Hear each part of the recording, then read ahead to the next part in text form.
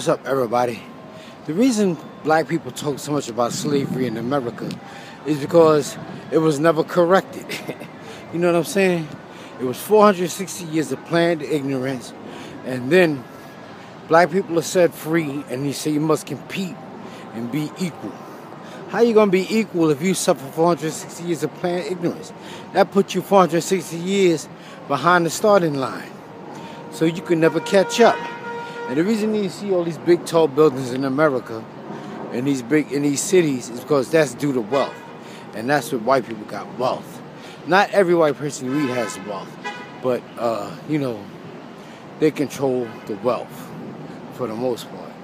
Now, with that being said, during slavery, you had house niggas and you had field niggas. When you had house niggas, when you had a man working in a house, he didn't have a dick.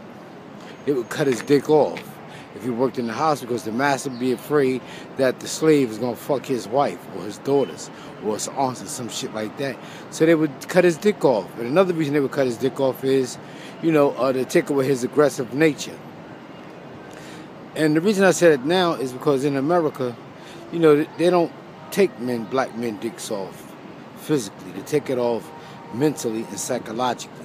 And this is why you have so many soft black men walking around in America telling you that you was born gay. You can't be born gay. Gay is not genetic. There's no such thing as a gay gene. And if there's such thing as a gay gene, then how come there's not a necrophilia gene? How come there's not a pedophile gene? How come there's not a bestiality gene? Everything humans do starts in your brain. Your brain is not a leader, it's a follower. It adheres to your ego explicitly, and then your body falls in line and does what your brain tells it to do. Your brain don't tell you what to do, you tell your brain what to do. You know what I'm saying? And the reason I'm saying that is because I'm not here to talk bad about who chooses to do what as far as, being a homosexual and all that. That's your business. Who you sleep with is your business. That's why I can't understand, like, when gay basketball players come out the closet, why do they announce it? Who cares? You know what I'm saying? And a lot of times these guys be average anyway. But back to what I'm saying is like, society loves to see soft black men because they're safer. You know what I'm saying? That's why you see so many black men on TV telling jokes and acting like women. You know what I'm saying?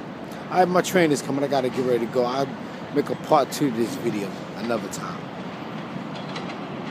Peace.